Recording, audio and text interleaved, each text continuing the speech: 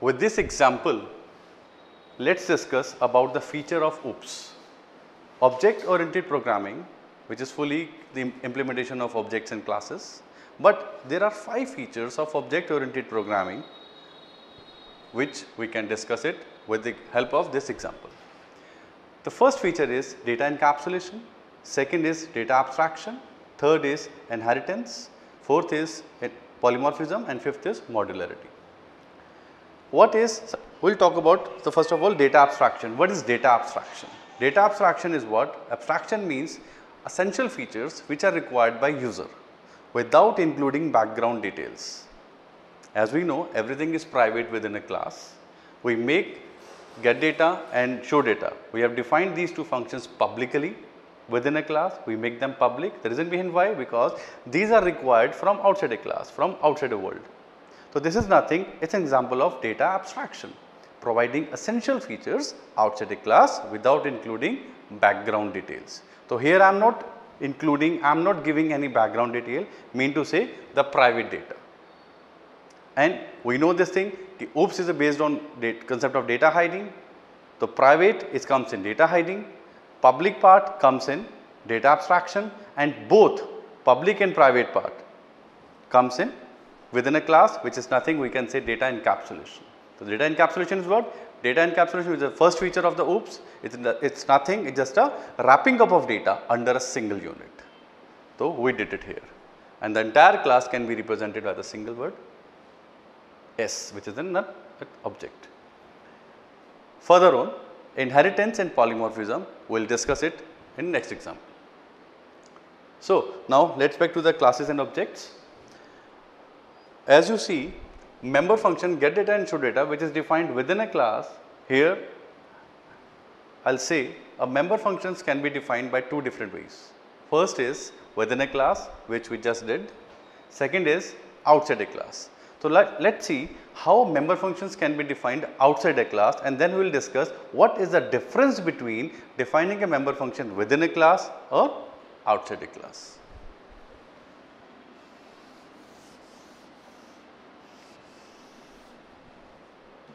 I will declare member function within a class, void get data,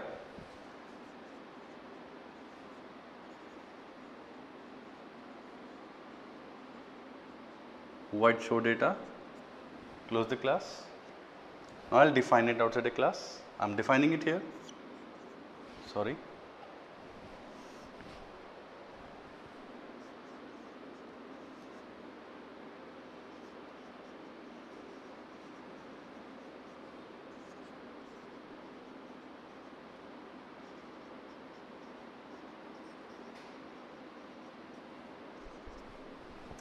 If I define simply by writing void get data and I am using the variable, here compiler will again give an error.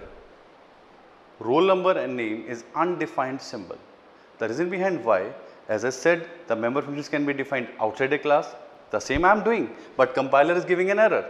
Undefined symbol. Why undefined symbol?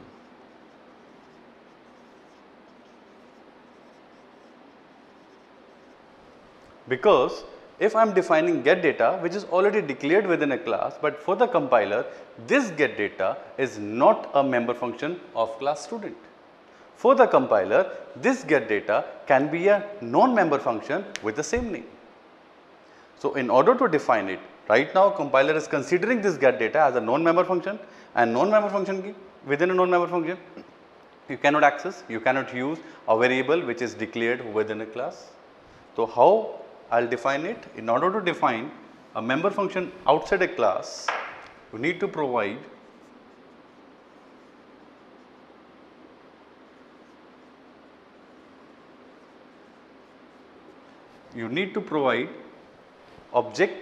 class reference, which is always given by scope resolution operator, void student scope resolution get data. Now in this case, roll number and name is accessible. It's completely member function which is defined outside a class, and you can input the things. And the same way, I'll define second member function, show data, void student scope resolution show data will give the output,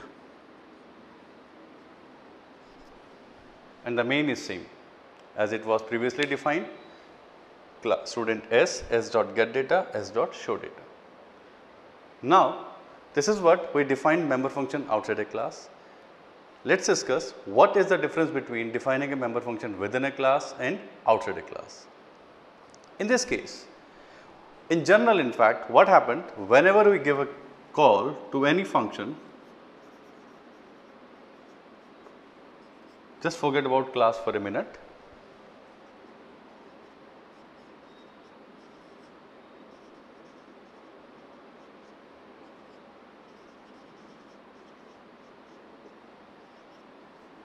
What happened in this case?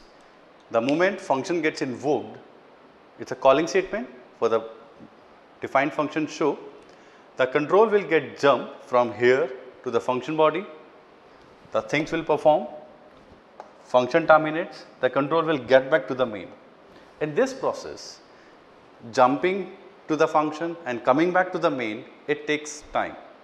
Although the time is very minute, it's a very negligible time, but it's taking a time which now we have to reduce it. In order to reduce that time in calling a function, going to the function body, coming back to the main, to the calling statement, what I can do, there is a keyword inline. There is a keyword inline. Inline. Before void, I'll use word inline, I-N-L-I-N-E. In this case, now the function becomes an inline function. Now, what happened in this case? When I compile this code, the moment I compile it, whatever the code is written above, it gets copied and will be pasted here during compilation time. Which causes what? Which causes it now it will not take any time to jump to a function body and coming back to the main. The moment you execute the program, the code is already there, it will execute over here. No jump is required in order to invoke a function, in order to execute a function, nothing else is required. So, in this case, what happened? The time gets reduced, the program execution speed gets, as comparatively the previous one, it becomes faster. The same thing happens in case of classes. Previously, when I defined member functions within a class, at that time they become inline. At that time, what exactly was happening? In that case, no jump was required. The code was getting copied and pasted there from where we are calling, or you can say from the calling statement from the main function. Now, I have defined it outside a class. In this case, no inline function, nothing copied and nothing pasted. I am calling a function, get data, control will get jump, will execute the function. After the termination of get data function, control will get back to the main. Then the second call, show data, control again will get jump to the function body, will execute the function. After termination of function, control will get back to the main. In this case, as compared to the inline, it takes a minor time. So, I must say inline function is what? So, first of all, the difference between defining a member function within a class or outside a class. Whenever you define a member function within a class, at that time they become an inline function. The advantage of inline function is it's reducing the execution time. The speed becomes faster as comparatively, but the disadvantage is it occupies double memory. Why double? Because I said copy paste. When we call inline function and the function is inline, the copy of the function body gets replaced to a calling statement, which takes double memory. Calling it 10 times to inline function, that means the 10 times the copy and paste will happen for the same function. This is the difference between defining a member function within a class or outside a class.